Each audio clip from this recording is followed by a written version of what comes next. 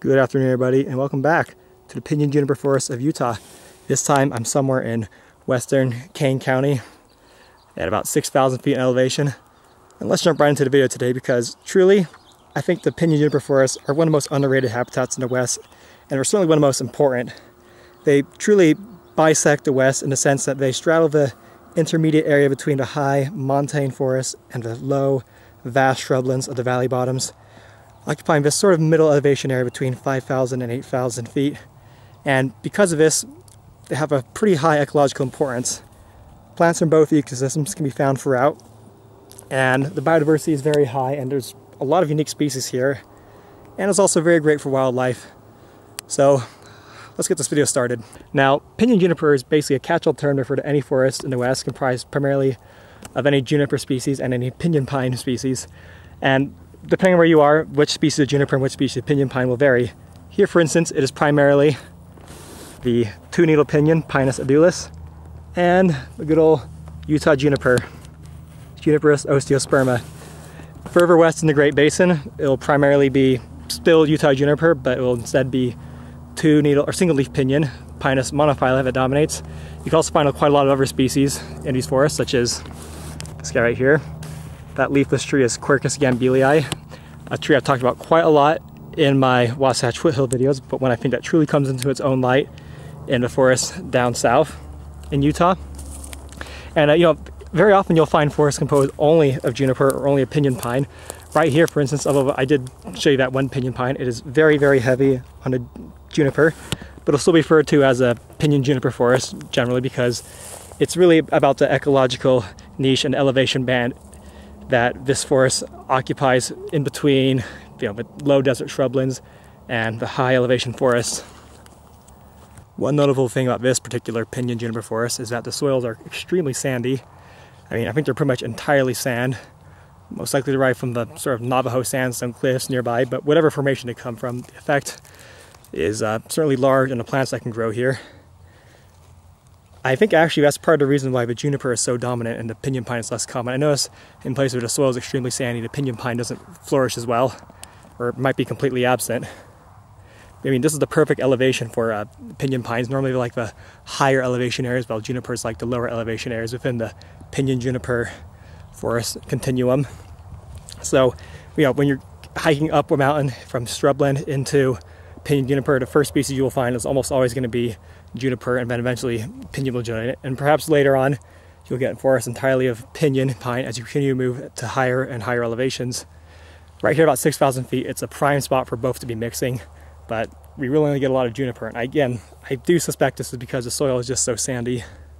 Now, I'd be amiss here to not talk about some of the other great species you can find in this forest, so let's do that really quick. This guy, this little cacti, is Opuntia aurea, or perhaps Opuntia polyacantha variety aurea, or maybe even Opuntia arenacea variety aurea. See, no one can exactly agree on how to classify these small little cacti that you can find all throughout the West and the Great Plains. So some people consider them all species of polyacantha, some break them into a few species, some break them up into many species. Regardless, this variety or species can only be found really around Kane County in southern Utah. So it's a little bit unique and cool to see it here. I mean, not cool, it's what you'd expect, but it is cool by the fact that you won't find it anywhere else. And what really stands out about it is that it doesn't have any regular spines, it has glochids. See, most cacti, like this guy over here, have spines, but Opuntias also have these little annoying hair-like spines called glochids, which are basically made of silica. This one also has it, but it also is noteworthy having spines. I should be quite clear, this is definitely a different species. This one is Opuntia Phaeacantha, I believe, variety major. Again, there's a whole big controversy on what exactly varieties there are that exist of this species and whatnot. It's one of the distinguishing features is that it has spines of differing lengths, so you can see, look right at the top there especially, from each little node there are some short spines and there are some really long spines, and that's one of the things that makes this species stand out. And of course, you talk about some of the few great shrubs you can find here. This guy with the weird spindly branches is the green Mormon Tea, also known as Ephedra viridis.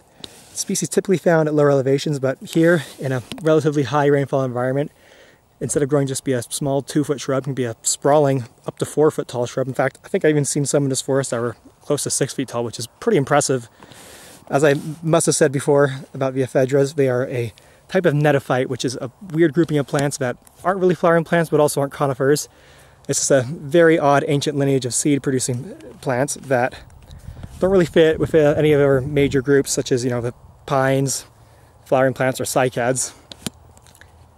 But they've managed to survive nonetheless in a few places around the world, such as the deserts of the American Southwest. Another excellent plant too is this guy over here. This is a species of rabbitbrush. Most likely, I think, Ericameria nauseosa, but it could also be a Chrysophymus viscidiflorus. I'm not exactly sure what the second part of that name is, but it's a little difficult to tell them apart, especially this time of year when there's so little vegetation. It is very obvious though that it's a rabbitbrush by the way it's growing, and the fact that it has this inflorescence that is a dead giveaway for the family Asteraceae. So close we get in there. See, it's got these very compound looking florets, which, I mean, that's really what makes Asteraceae a family. They're all united by the unique capitulum type inflorescence, where a bunch of flowers group together to look like a larger flower. There's a few other good shrubs around here too. Another one really quick. Artemisia tridentata. You all know it if you're even remotely familiar with plants out west. Perhaps the synonymous plant with the west, aside from maybe, I don't know, tumbleweed, but that one's not even native, so it doesn't deserve that recognition even in the slightest. A lovely plant, not so abundant up here, but it does grow quite well and healthy in a few specimens. Like that one. And you really can't talk about the Pinyon Juniper forest of Utah without talking about this plant up there. That little thing, which looks like a bunch of big tangled mass of juniper branches, is actually a species of mistletoe. It's a Phoraedendron juniperinum. It primarily affects, or actually it only infects, juniper species, especially Utah junipers and Pinyon Juniper forests. This tree is absolutely covered in them.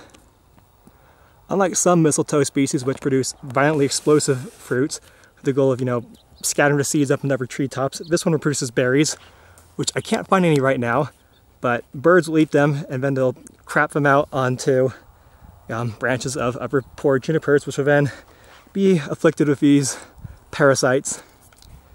They're not really dangerous for the junipers, but they do sap nutrients from them and can cause damage to the branches at times, which is undesirable for them.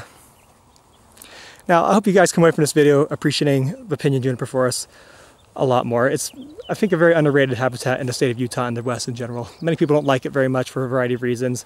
Ranchers certainly hate it because it's been encroaching in their habitat. Well, encroaching, that's a bit of a loaded term because overgrazing is the reason why it's encroaching everywhere, primarily, as well as fire suppression. But regardless, it's a really good habitat with a lot of great species in it. I hope you guys can come away appreciating that. So thanks for watching and see you next time. I mean, right here, the soil is extremely sandy and pinyon pine is definitely not very dominant, despite this being a great elevation for the plant to grow. Jesus Christ, I just walked into that cacti here. Got a spine in my shoe, but I don't actually feel it, thank God.